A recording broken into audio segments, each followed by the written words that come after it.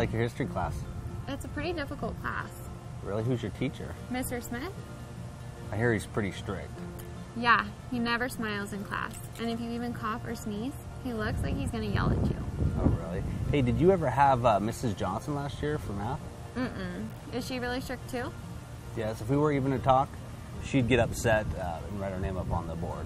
But at least her tests are pretty easy and she's pretty fair as well. Yeah, I don't mind a strict teacher as long as they're fair. That and their classes are interesting. Yeah.